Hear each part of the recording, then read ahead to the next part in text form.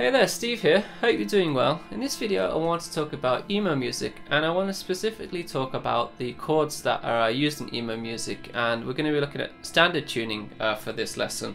We won't be looking at all the different kinds of open tunings. I want to keep that to a separate video. Myself, I've always been into emo music. I got into it back probably when I was 14, 15 years old, when my friend introduced me to the album 4 Minute Mile by the Get Up Kids, and I really enjoyed that album.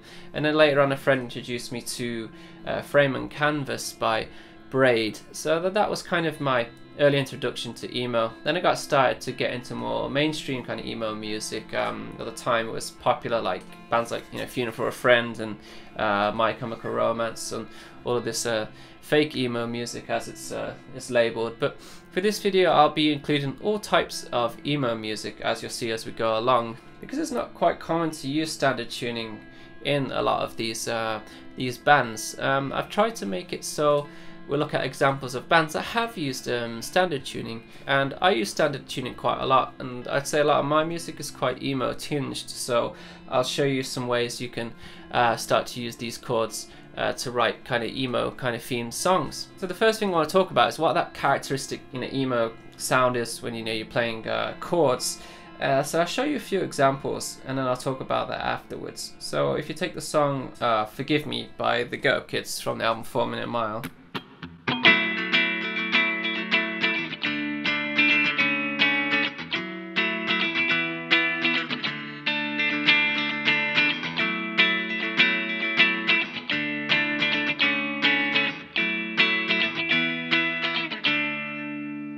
So it has that characteristic like tension, kind of emo sound, like going on there. And the song Never Will Come For Us by Braid from the album Frame and Canvas.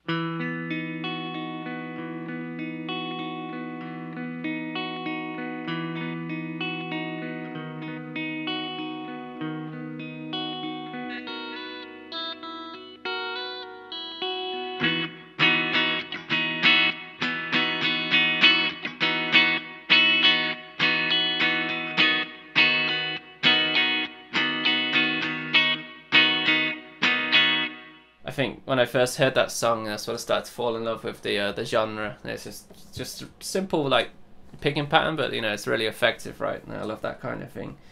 So there's that, and slightly more mathy, but still quite emo tinged. The band Delta Sleep with the song Camp Adventure.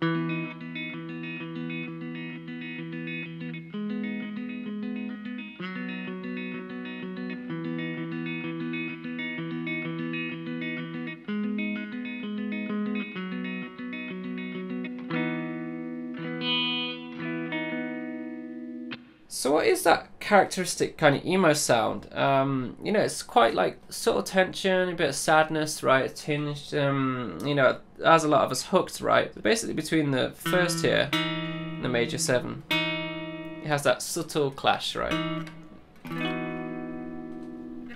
Sounds nice within the chord. And that's one of the characteristic sounds of emo music. And like another one would be that sus2 sound, so you've not got the major third there, so it's neither major or minor, it kind of floats uneasy between. So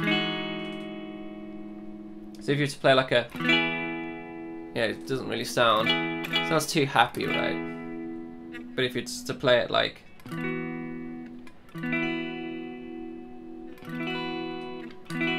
it sounds more in between, so I'd say that's a characteristic sound of emo. Of course, all the other chords are used within the genre as well. I think that's just what kind of defines it a bit more guitar-wise anyway. So that's an introduction into some examples and like what the characteristic sounds of some emo chords are. So now I want to show you some chords that I like to use, and some chords that are actually used quite often by mainstream emo style bands. I'm going to start off with 3 notes per string, because these sound quite good with a bit of gain. I'm going to start on the A string on the 7th fret, so I'm going to have E. So first we have E sus2, and then we have E5 add 7, so this is a major 7, and then we can have an E major 7 itself. I really like the sound of that chord. Let's go E flat, E flat, add 7, so minus 7 there, and then you can have just E minus 7 itself, E flat minus 7, sorry. So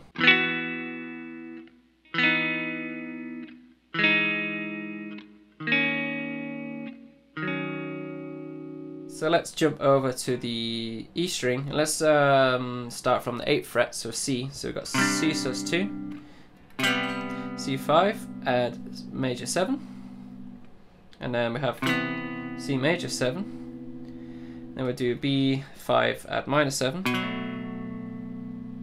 and then B minus 7.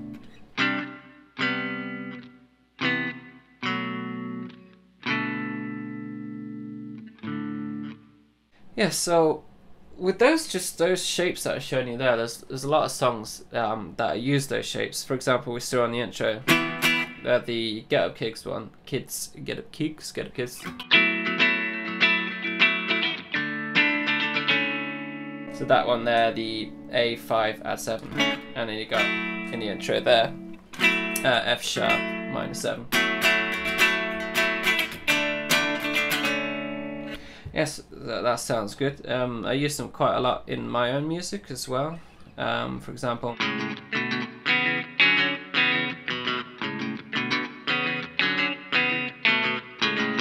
I've put them in groups of 3 like this, because if you put a bit of drive on, let's bring that down a bit, they can sound really good.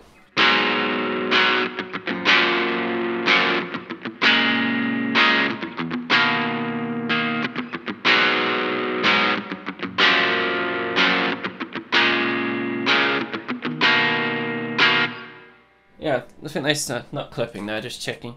Yeah, sound great like that. You know, they're using a hell of a lot of Coheed and Cambria songs as well. Like,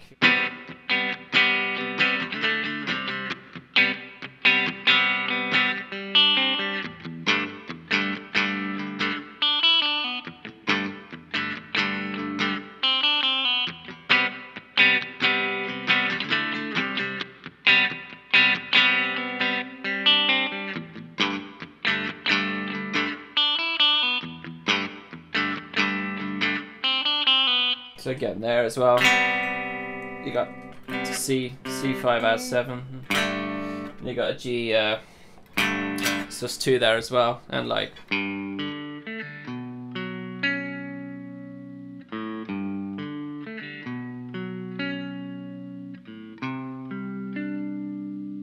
again, lots more susses there. As you can tell, I'm quite a big Coheed and Cambria fan, so this song probably all cringe at, but Funeral for a Friend. So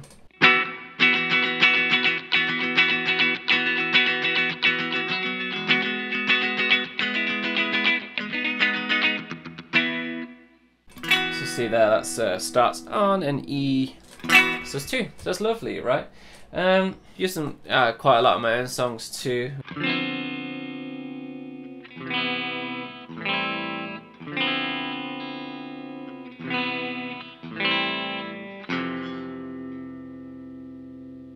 So you got minus 7, the major 7, and F5 add 7 there. Which sounds very emo-ish, I guess. I really like that. Yes, that's just 3 note variations there.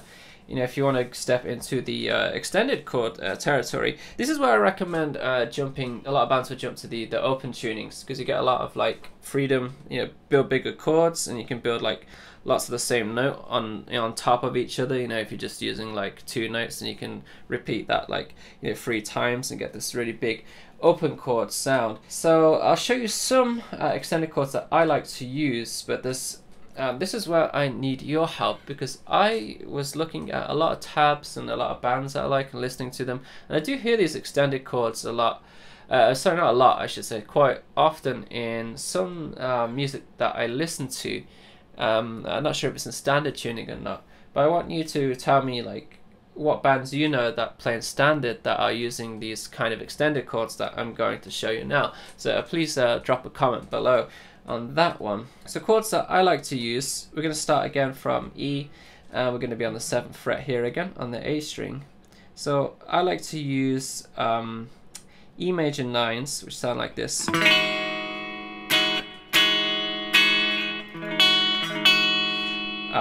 Got that little slight bit of tension there, the 7th, but we've added the 2nd in the 9th degree there. For minor, I like to use minor 7. That's just the same as that minor 7, the 3, but adding the octave in there. Or you can play a minor 9, which sound quite nice as well. And jumping over to the E string here, some chords that I like to use. I like, if we start with major, let's start on the C again. So I like C major 9,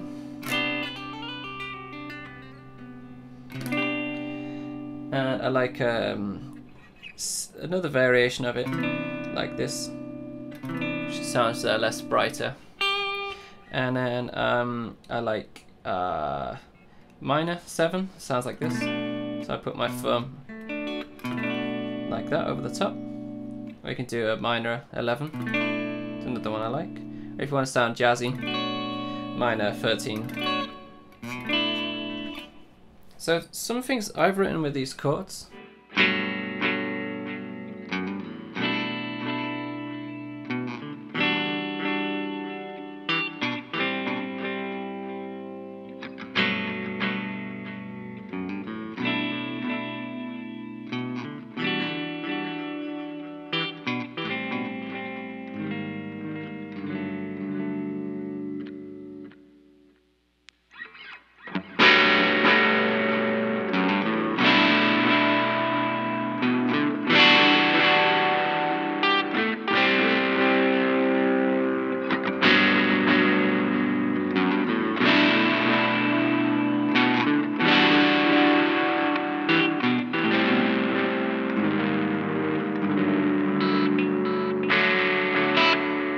And another thing, last thing, something I wrote that's in standard tuning that sounds quite twinkly.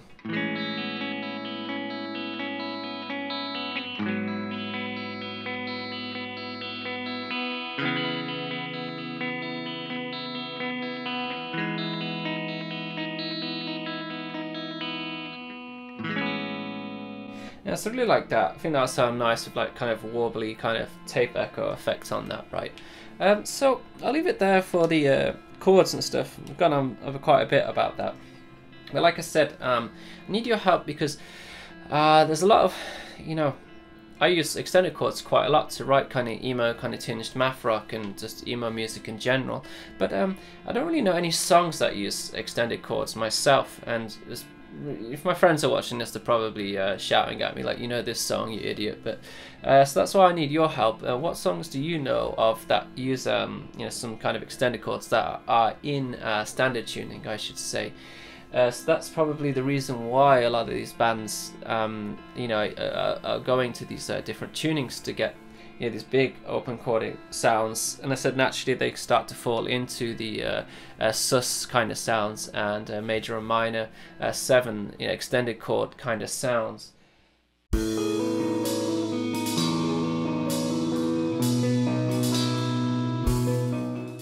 So one of the first albums, like I said, that got me into emo kind of styles of music was the Ghetto Kids 4 Minute Mile, and my best friend introduced me to this you know, a long time ago, and I really liked this one. And then later on it was one of my other friends introduced me to the band Braid, the Frame and Canvas, and I really loved that one too. And then like some more mainstream stuff, I guess, would be Jimmy Eat World Futures. I recommend checking that one out if you don't. That's a really good kind of mainstream kind of emo rock kind of album. Really love all the tracks on that one. Kind of a mathy indie kind of emo album. You know, Block Party, Silent Alarm, the debut album by them. That's one I really loved as well, and still love it. Got some really good songs on that one. This one I don't particularly like it too much, but there's a few tracks on it, which is the Funeral for a Friend. It's very the whole scene of heavier kind of styles of emo music, right?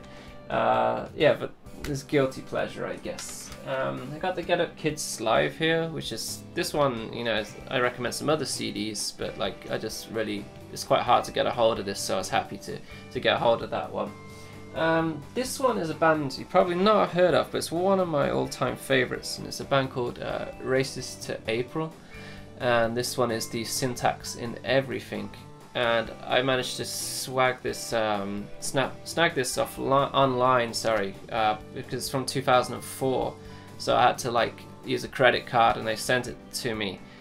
I'm not sure, maybe they're from Canada, I can't remember, or California or something like that.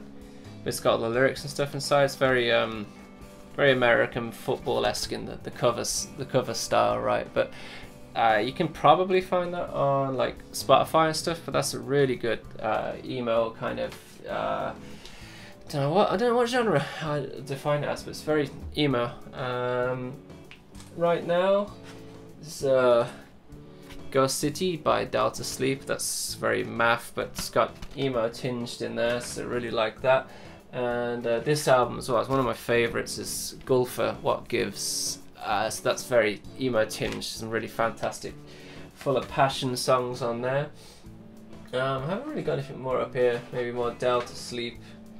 But yeah, there's that.